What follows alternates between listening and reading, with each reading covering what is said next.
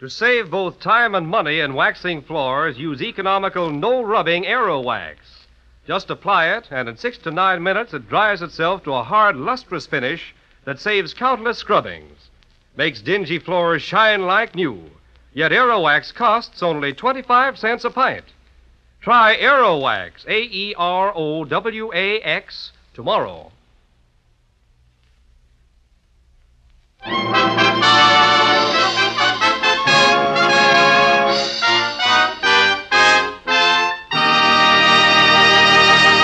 Mr. Keen, Tracer of Lost Persons, is on the air.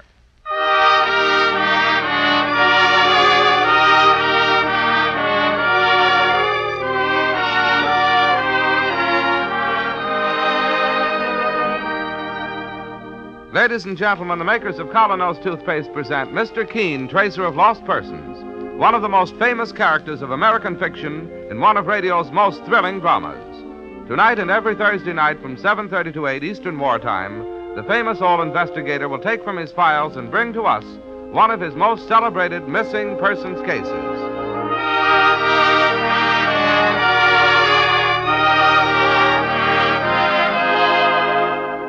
But first, is your smile everything you'd like it to be? Bright, sparkling, magnetic? If not, try the new Colonos toothpaste thousands are raving about. It's a high-polishing toothpaste that acts like a jeweler's polish in removing tarnish from silver. Quickly, but also gently, Colonos erases stubborn surface stains from teeth, revealing all their glorious natural brilliance.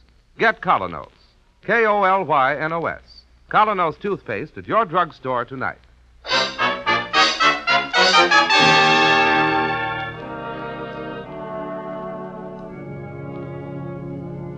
Now, Mr. Keen, Tracer of Lost Persons, who tonight takes from his files one of his most unusual and most bewildering cases, the case of the girl who flirted. The girl is an art student, gay and beautiful, but just a little too adventurous. It all starts one day in a museum, where Betty March is at work copying a painting, and a charming stranger walks up to say, Not bad. Not bad at all. Well, I beg your pardon. I'd almost say you had signs of talent, young woman. Well, I did not happen to ask your opinion. If anyone in this town knows painting, it's I. I ought to be furious with you. Are you? No. Just terribly amused. I like people to be unconventional. Tell me some more, Mr. Whoever you are.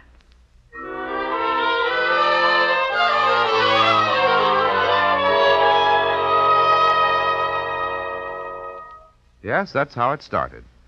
Now, several days later, we find Mr. Keen in his office talking to a very distressed man, Robert Colby, assistant curator of the Manhattan Museum.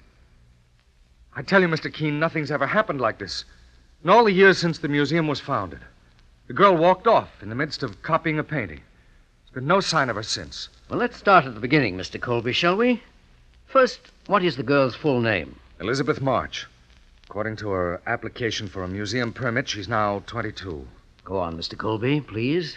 Well, lately she's been copying that big painting by Whistler in the American Room. Oh, you mean the portrait of Mrs. Farmington and her daughters? Yes, that's right. Now, the last time I saw Betty was 4 days ago, Monday. Betty, eh? You're on familiar terms. Oh, she's lovely, Mr. Keen. Charming, spirited. Well, now, under what circumstances did you last see her? I dropped into the American Room where she was copying the Whistler painting to ask her to lunch. She looked up from her easel and said, No, Mr. Robert Colby. No can do. Why not? Too busy, Bob. Oh, that man Whistler. Has he insulted you, Betty? Why did he always have to sign his paintings with those complicated little butterflies in one corner? I'm having an awful time trying to copy it. Oh, forget the butterflies, Betty, and come to lunch. I have a question to ask you. Oh, yes. I know. Dum, dum, da-dum. Well, will you marry me? No, Mr. Robert Colby, assistant curator of the Manhattan Museum. I will not marry you. Oh, what's wrong with me? Nothing at all. That's the trouble.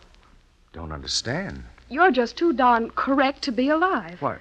The man I'm going to marry will have to be somebody exciting, somebody dashing, somebody dangerous. Oh, now stop talking like a Greenwich Village bohemian. See, you are a stuffed shirt. Still want to take me to lunch, Mr. Colby? No, I do not, Miss March. Goodbye and good luck. Well, yes, she certainly is a very spirited young woman, isn't she? What happened next? Well, I came back in the afternoon, Mr. Keen, to make up. Her easel was still there in its usual place, but no sign of Betty. Mm-hmm. So that night I went to her apartment. Still no luck. Again the next day and the day after. This morning, finally, I talked to the attendant in the American room. Did the attendant have anything to report? A great deal. After our little spat, Betty sat down at her easel to work again on the butterfly signature. A few minutes later, a tall, dark-haired man came by. He stopped by Betty's easel. The next thing the attendant heard Betty say something like this. I like people to be unconventional. Tell me some more, Mr. Whoever you are. I've seen you here many times before. And I've noticed you. Oh, have you? First time was in the Egyptian room.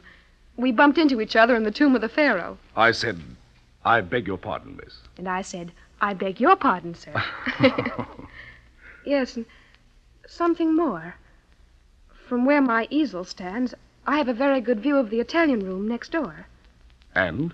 You have been observed on 3 different occasions standing there in front of the Annunciation of Parolini.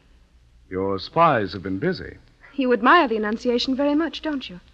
There's another work I admire even more. A 20th century masterpiece. You. Wonderful. Who are you, anyhow? Just a man who wandered into a museum and saw a very beautiful girl. No, seriously. I could tell you better over lunch. Oh, lunch? Please. Well, I don't think I ought to give in so easily. Argue with me 5 minutes more. And did they finally go off together, Mr. Colby? Yes. After Betty finished up a few more details on the painting. Well, what do you think of it, Mr. Keen? Well, frankly, I don't like the sound of it.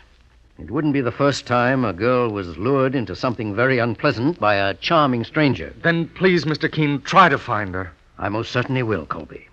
And as the first step, tell me, is Betty's easel still standing there in the American room? Exactly as it was the last time she used it. Then take me there at once.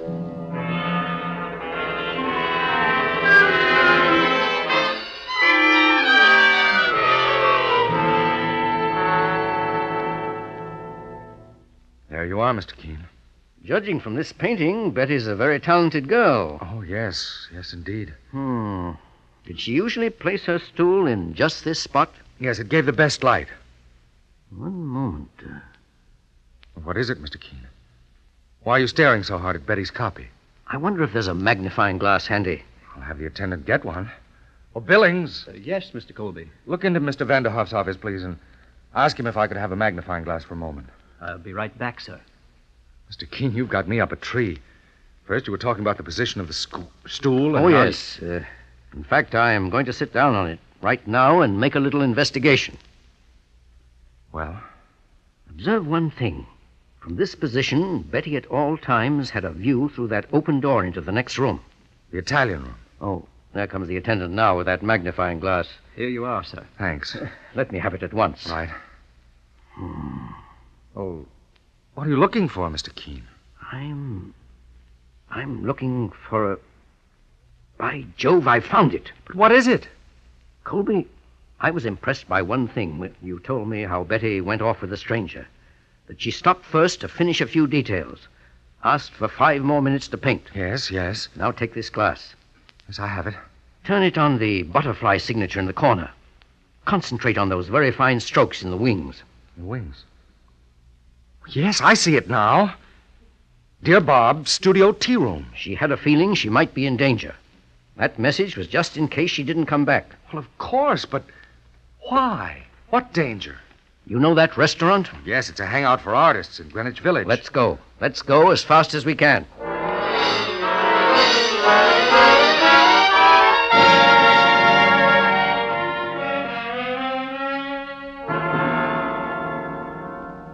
And I take it, Miss Grudy, that you are the owner of this restaurant? Yeah, that's right. Do you happen to know Miss Betty March? Of course, she ate here often. I wonder if you remember her coming here last Monday for lunch. Well, Don't mind me, please. This isn't a case of a jealous lover. well, in that case, Yes, she came in with a tall, handsome man and took a table near the cash register here. The reason I remember so well... Yes, Miss Goody? Well, after an hour or so, the place was clearing out, and I heard Betty say... Well, thanks for a very good lunch and some grand conversation. You're not going already. We've got to. Back to the museum. Back to work. It's a silly idea. Why don't you come along to my place instead? I'll show you some of my own work. Well, it's very kind of you, but I couldn't, really. Would that be too unconventional? Well, Just a while ago, you were talking about how you loved adventure. Well, I'm going to hold you to that. Please, let go of my arm. Oh, no, you're coming along with me. Even if I have to kidnap you, darling. Let go of me, or I'll scream. If you do, I'll put my hand over your mouth and gag you, dear. Help! You see, darling, it doesn't help. Better come along quietly now. That's a good girl. That's a good girl. And then what happened, Miss Goody? Well, there was a car at the curb, and he took her inside and drove off. Great Scott, why didn't you stop him? Oh, well, you know these artists. I thought it was all in fun. Miss Goody, did you get the license number by any chance? No, there didn't seem to be any reason. Well, thank you anyhow. Well, not at all. I hope the poor girl hasn't come to any harm. Gone. Vanished completely. I'm afraid so, Colby. What do we do now, Mr. Keen? Now we play another hunch. What do you mean? Tell me something, Colby.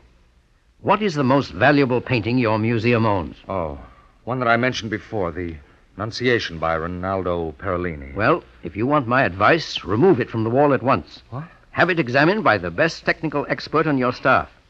Do that, and I think I can still find Betty March.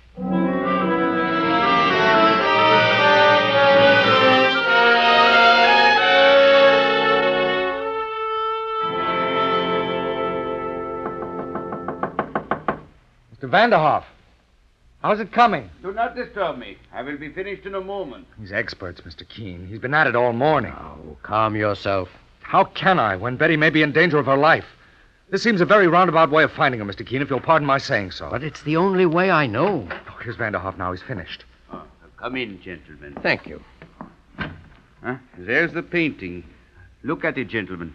A magnificent work of art, as far as the eye can tell. Tell us, Mr. Vanderhoff, what did you find? First, Mr. Colby, in accordance with my usual routine, I subjected the painting to an X-ray examination. Yes. I followed this with a spectroscopic analysis. Yes. Finally, I tested minute portions of the pigmentation for chemical content. Well? Gentlemen, I am compelled to report that this masterpiece is a fake. What? Very skillful, but a fake. Impossible. It is a fake, entirely so. The original has been stolen, this copy substituted in its place. Exactly what I thought and feared. The man who did this is one of the most skillful copyists alive. What type of paint did he use? Or tempera, of course, the same as the original. Oil paint did not come into use until several centuries after Perellini.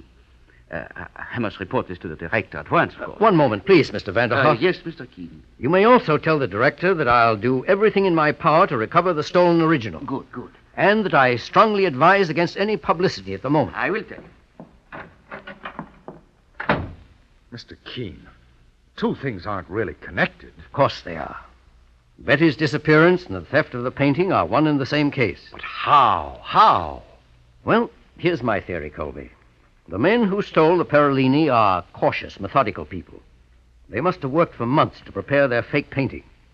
After that, it was only a question of finding the right moment to snatch the original from its frame and substitute the copy. Yes? They decided, of course, to do it on a Monday, when there are few visitors in museums. Yes, that's the day we charge admission. Usually only students are present. But that still left one obstacle, Betty. You remember I told you that from where she sat, she had a good view of the Italian room at all times? A perfect view of the painting to be stolen? Yes. Well, that's where the charming stranger came in. He was assigned to lure Betty away and keep her away. But why are they still holding her? It's my guess that she'd seen the man admiring the Annunciation just a little too often. She knew something was up. And at lunch with the charming gentleman, she probably gave herself away. Poor kid. So then she had to be held prisoner until the painting was safely disposed of. Sent out of the country, perhaps. But what do we do now? Yes. What do we do now? Mr. Keen, you're supposed to be an investigator, not an echo. My dear fellow, I assure you I'll do everything possible. Oh, I'm sorry. Give me a moment. Let me... Colby, your expert just said that this fake painting was very skillful. That, like the original, it was painted in tempera. It fooled me. Correct me if I'm wrong. But there must be very few painters alive today who could do work like that in tempera. A few dozen, that's all, Mr. Keen. All right. I have an assignment for you. Because it takes an art expert. Yes? And if you don't come through, and if this doesn't find Betty, I don't know what will. Well, fire away, Mr. Keen. What's my assignment? Dig up all the catalogs of recent art exhibitions you can find. Go back 10 years if necessary. Yes, yes. But get me the name of every outstanding artist in this country who paints in tempera. I will. Somewhere in that list will be the man who did that fake Parolini. We'll check over the entire list. And by process of elimination, we'll find the forger and the gang that abducted Betty March. Right. Get to work at once.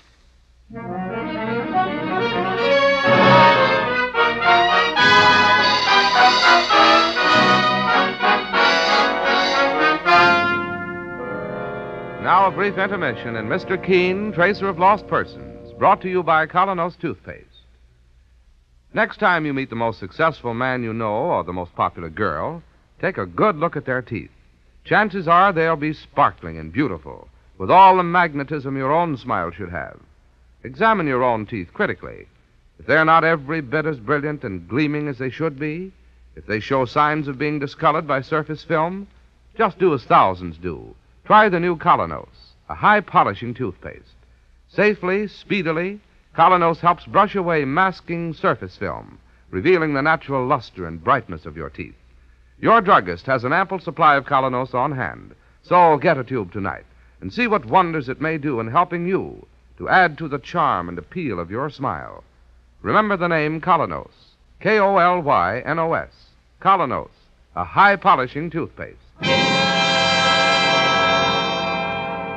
Now, as the clock strikes midnight, we find Mr. Keen with his assistant, Mike Clancy. Well, Mr. Keen, I do hate to be breaking into your house at such a late hour, but here are some nice names Mr. Colby's dug up. That's quite all right, Mike, and thank you. And you should have seen the pile of catalogues he's going through. Sure, he was still at his desk when I left the museum working like a beaver. Oh, Colby is still at the museum? That's right, sir. Mike, I suddenly feel another of my hunches coming over me. Well, out with it, boss. Something tells me that stolen painting is still within the walls of the Manhattan Museum. No. It's easy enough to get a bundle into a museum, but taking one out... Oh, you mean that once they copped the painting, they couldn't get it past the door? Yes, and for days now, they may have been keeping it in a place that they prepared for just such an emergency. But where? In the other part of the museum that this charming stranger used to hang around in. The Egyptian room, the tomb of the pharaoh. In a tomb? That's where we're going, right now. Oh, no, boss. Among the mummies at midnight? Oh, no, sir.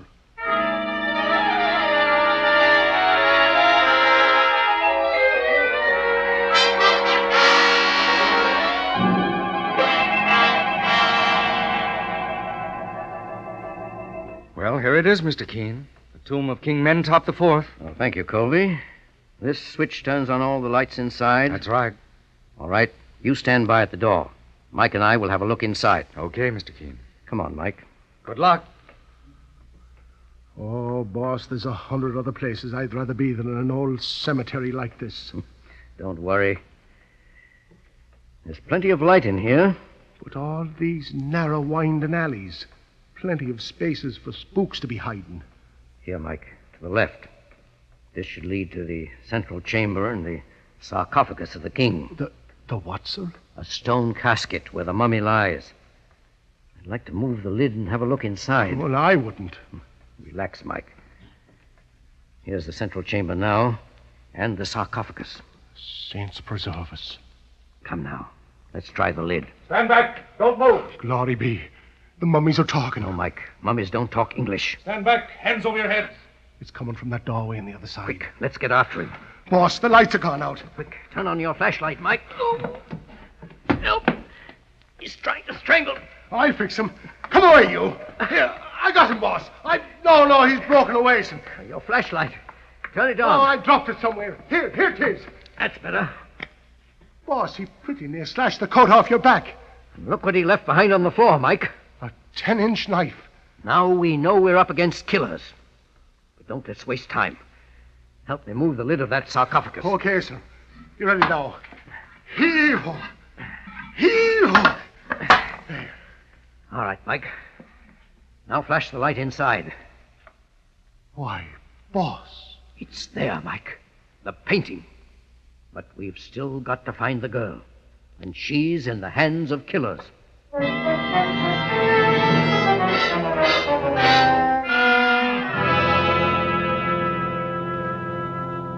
Here you are, Mr. Keen. I've narrowed the list of tempera painters down to a half-dozen possibilities. These are all experienced artists, all over 40? That's right. I wish I could have stopped that fellow when he came tearing out of the tomb last night. Would have been a quicker way of finding Betty. If ever we're going to find her. Oh, never mind such talk. As the next step, let's find out everything we can about the 6 men on this list. Anything that indicates shady activities in the past. Right. And let's hurry, because now that gang is desperate.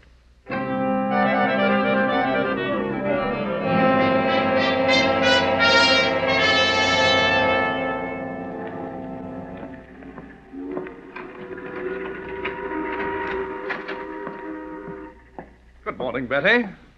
Oh, there you are. Tyler is the name. Well, whatever you call yourself, why are you keeping me in this house? When are you going to let me go? You have the painting. What more do you want? Correction, my dear. A certain busybody got it away from me last night at the museum. A Mr. Keen. Well, good for him. No. Bad for you, my dear. Why? Why? You see, I have 2 careers at once. Sometimes I borrow, shall we say, valuable paintings from museums with the help of my colleague, Mr. Bruno Carson, who paints excellent substitutes. Most of the time, I run a very respectable gallery on 57th Street. You're afraid that now I'll give you away. Mr. Carson is also worried. He's not always a forger, you know. Let me go, and I'll never mention this to anybody. The museum has its painting back, and that's all it cares about. Correction again. The police and that man Keen will move heaven and earth to track us down. He's a very smart old billy goat. I don't care. This has gone far enough. You can't keep me a prisoner here forever. That's right, my dear. See you later. Let me out. Let me out. Please, I beg you, let me out. It's no use. No one will hear you. Oh, Tyler. Tyler. Okay, Carson, I'm coming. Look, Tyler, we can't keep her here much longer. Some people are coming tomorrow to look at my paintings. All right, Carson. She goes tonight. And don't leave any traces. There won't be, Carson. Not with the East River right outside the door. The river? Too bad. She's so nice looking. Yes. Too bad.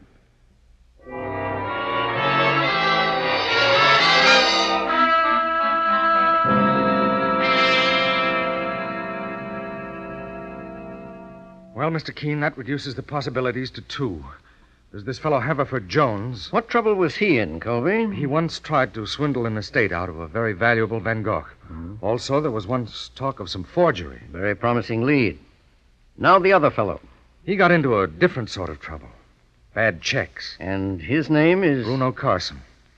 I see he lives over by the East River. Yes, but Haverford Jones seems more likely. The forgery angle. All right.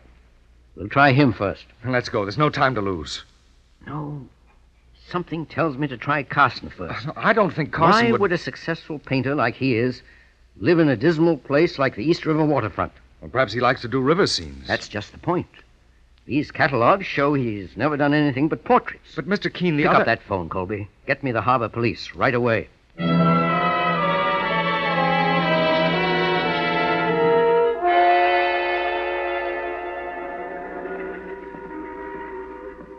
All clear, Carson?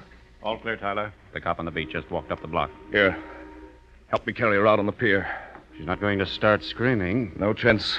That gag is on good and tight. She's bound hand and foot. Okay, let's go. Straight ahead now, onto the pier. Maybe this isn't such a good idea. We could just beat it somewhere. Run away from the cops the rest of our lives? No, sir. Okay. All right, here we are. Get ready to swing. Stop where you are. Hands up. It's that fellow Keen. Drop her, Tyler. Let's run for it. Stop where you are. I'm warning you. Mr. Keen! What is it, Colby? Look, Betty's rolling off the pier. She's fallen into the water. I'm going in after her. I hope he makes it in time.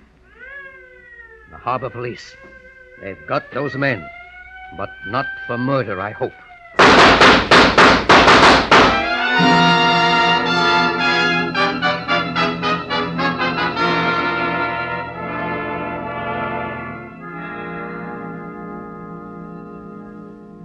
Oh, Mr. Keen, wasn't Bob wonderful, the way he went in after me? You certainly owe your life to him, Betty. Yes, to a stuffed shirt. Why, Bob, whoever called you that? You did when I asked you to marry me. Darling, will you ever ask me again? Well, Betty, will you marry me? You bet I will. Betty. Mr. Keen, I don't think we've properly thanked you. Colby, my dear fellow, this is no time to stop to thank anybody.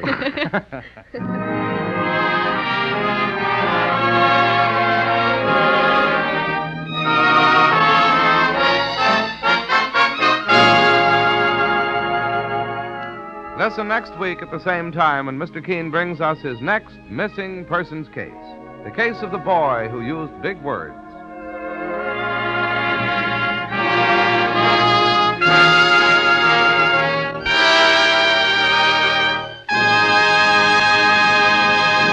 Every girl and woman knows that in order to be popular today, one of the most important things she needs is an attractive smile. A smile that reveals clean and sparkling teeth. And to the man in business, teeth that make a good impression are just as important, too. If you're not certain that your own teeth are as attractive as they should be, here's something you'll want to know. The new Colonos High Polishing Toothpaste does wonders in helping to remove those dingy surface stains, helps reveal the natural brilliance of your teeth that adds so much to the charm and personality of your smile. I'll tell you why it does this. Its action on teeth is like that of a jeweler's polish on tarnished silver. So start using Colonos, a high-polishing toothpaste yourself right away. You can get Colonos, K-O-L-Y-N-O-S, Colonos toothpaste at any drugstore tonight.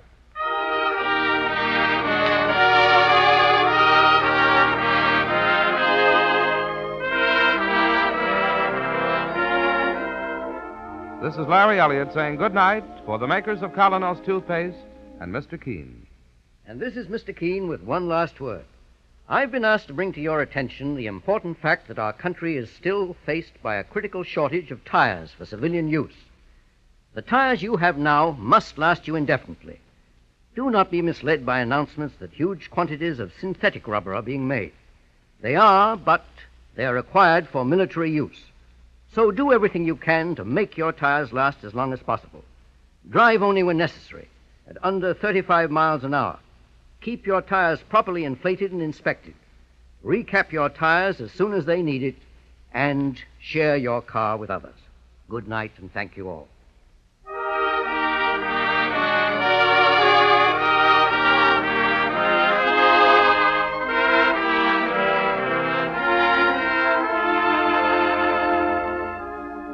Mr. Keen, Tracer of Lost Persons, will be on the air next Thursday night at 7:30 Eastern Wartime. Tomorrow night, listen to the big new musical Friday on Broadway. All the song leaders of the day direct to you from the Gay White Way at 7:30 tomorrow night over most of these stations.